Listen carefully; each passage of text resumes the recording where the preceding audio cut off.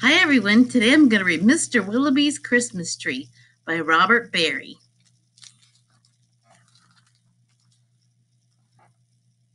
Mr. Willowby's Christmas tree came by special delivery, full and fresh and glistening green, the biggest tree he had ever seen.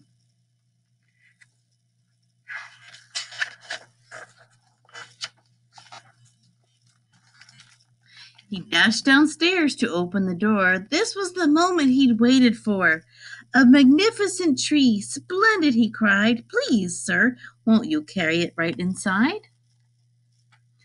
I think it might look best this year, right in the parlor corner here.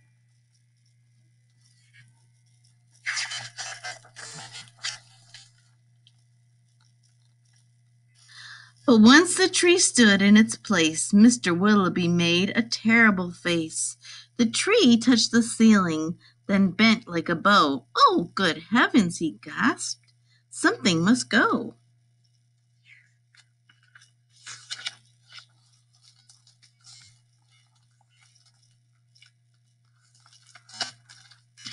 Baxter, the butler, was called on in haste to chop off the top, though it seemed quite a waste. That's great, Mr. Willoughby cried with glee. Now we can start to trim my tree. When the trimming was well under way, the top was placed on a silver tray. Baxter said, I know just who'd be delighted with this Christmas tree. So it was presented to Miss Adelaide, Mr. Willoughby's upstairs maid.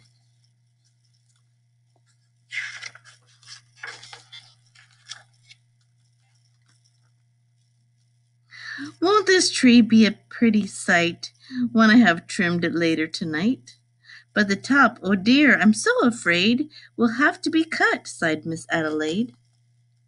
And so was scissors, sharp and long. She snipped off the top while she hummed a song. The top was set out the very next day, and back of the house to be thrown away.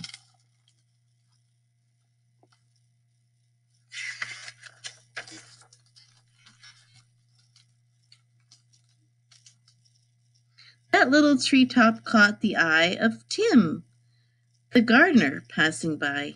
He certainly was not about to see that little tree thrown out. He hurried home straight away to see what Mrs. Tim would say. Fa la la, surprise, surprise! His wife could not believe her eyes. But our house, she said, is so snug and small, I do not believe we need it all. And before Tim had a chance to shout, she cut off the top and threw it out.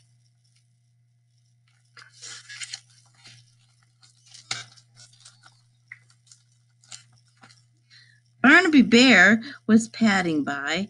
It almost hit him in the eye.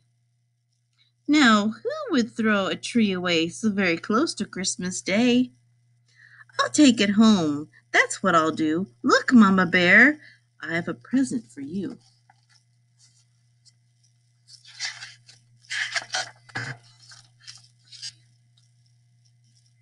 Isn't it a pretty tree? Yawned Barnaby, quite drowsily. But Little Bear, standing off far, cried out, That tree won't hold a star. Barnaby said, Let's cut a hunk off of the bottom, here at the trunk. But Mama Bear just shook her head and sliced the treetop off instead.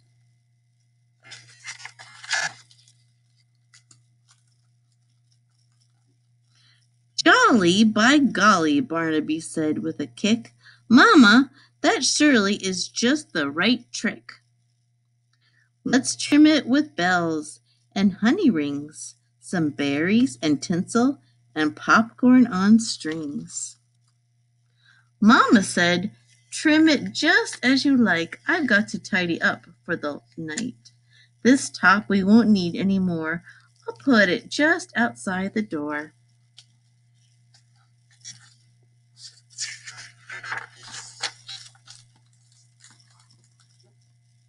Later on that frosty night, frisky fox came into sight.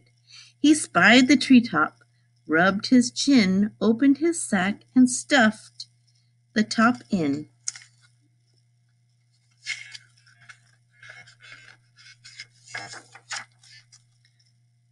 He scampered home and jumped his gate.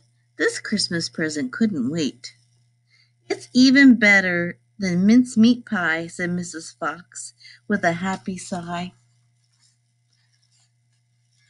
Then the foxes saw that their Christmas prize was just a wee bit oversized. There, my dear, don't you worry. I'll fix this top now in a hurry.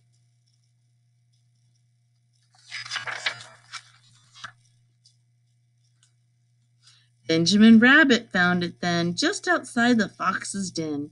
It seems, he thought, most certainly, Santa left that for my family. Look, he cried, see the tree I found? With that he called his family round. Then there was a merry-making, rollicking, frolicking, carrot-shaking celebration around the tree. All were as happy as rabbits can be.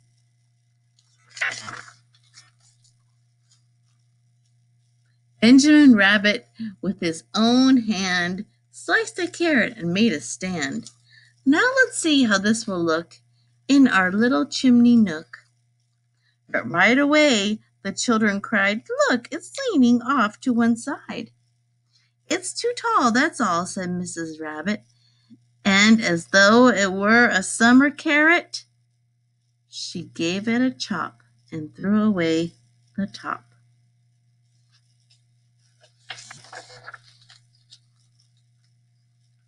The mistletoe mouse just happened to see that tiny tip of a Christmas tree. He pulled it through the snow and ice, up some stairs. He fell down twice. At last he reached his cozy house. It's just the right size, said Mrs. Mouse. Then at the top, if you please, they put a star made out of cheese.